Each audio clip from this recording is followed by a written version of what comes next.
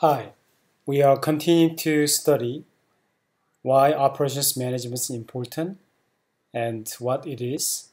And the third topic is important pillars of operations management.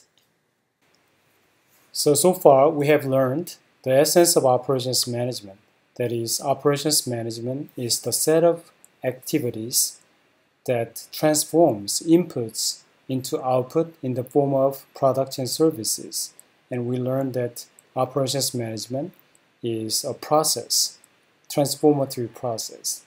And we also learned that value is important. How much value do we create to the suppliers, to the customers, employees, and distributors? What do we do about that? That's a very important part of operations management. And depending on policies and philosophies, the measure of success or productivity can differ greatly. The second part that we thought about was the criticality of operations management. We learned the COIN, cost, saving, organizational employment, innovation, and national chain effects.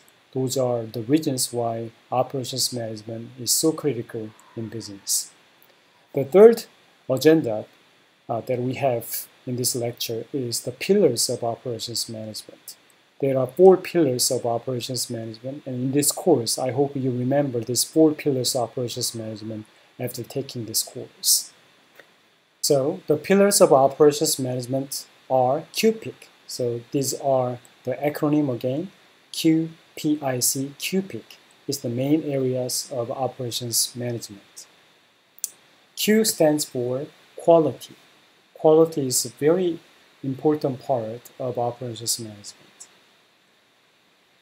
And the second thing, P stands for process. What kind of process do we use to produce?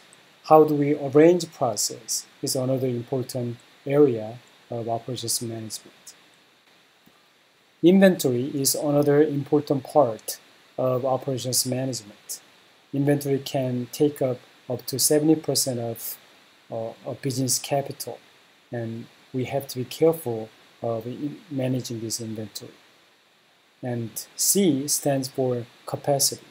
How much do we want to produce? How many products do we want to have it on hand? That's the topic of capacity, and we need to determine that too.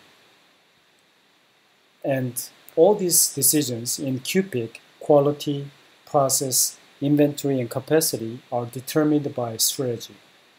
If you are using cost-driven strategy like Walmart, you might ignore quality to a certain degree and try to produce and procure products and raw materials as cheap as possible. However, if you are pursuing quality strategy, then you might ensure that you get high quality raw materials, and also in the course of manufacturing and sourcing them, you will make much effort to ensure the quality of the products. So depending on strategy, your quality, process, inventory, and capacity decisions will be determined. And these decisions will be also closely tied to forecasting. How do you see your future will help you to determine the levels of quality and what kind of process you are going to be using, and how much inventory you will carry, and how much capacity you are going to maintain. For example, in terms of inventory, if you see that the future is tough and very uncertain, and political instability are too high in other countries like China or Africa, then you might want to maintain a high level of inventory. However, if you see that the world is quite stable and you are able to find more products and services easily, or alternative sources for the products or services, then you might want to maintain low inventory because that's more helpful to have healthy balance sheet. So forecasting will be tied to your decisions for quality, process, inventory, and capacities. So we can say that quality and forecasting are closely tied together because depending on you are forecasting on customers' desire for high quality or low quality, you will have different results. A good example is Apple, right? Apple saw that computer is not just a commodity, but people really desire to have luxurious and high quality computer and cell phone, and that's why they went for this high profitable margin, high-end market segment, and they succeeded in that area so much. And in terms of a process, you want to tell that if you want to go for large mass production, then you want to make it like automation or assembly line. However, if you think that customers want to have all the products customized to their taste, then you want to go for batch process because that maximizes your customization capability. What about inventory? I talked about inventory. Depending on the uncertainty that you see in the future, you will either maintain high inventory or low level of inventory. And the same goes to capacity. If you see that your products will be very popular in the future, then you want to increase your capacity.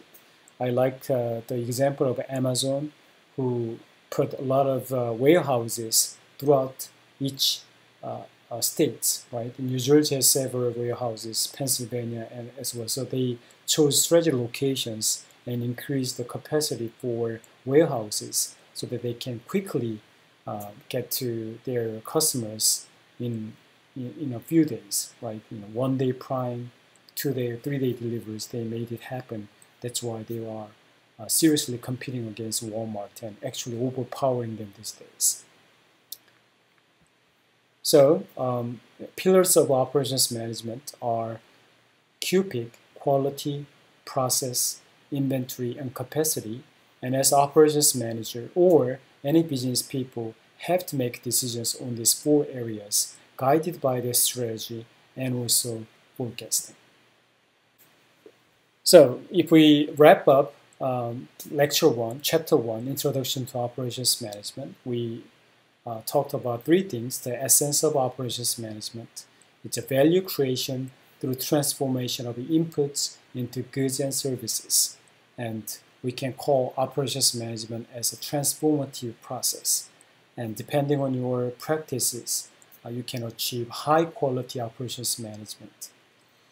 The second topic that we talked about was the criticality of operations management, and that depends on COIN, cost saving, organizational employment, innovation, and national chain effects.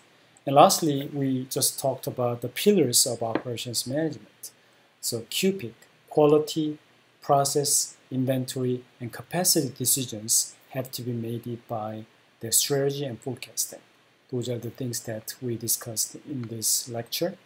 And thank you for watching this video, and I hope this video really helped you to understand the general picture of operations management.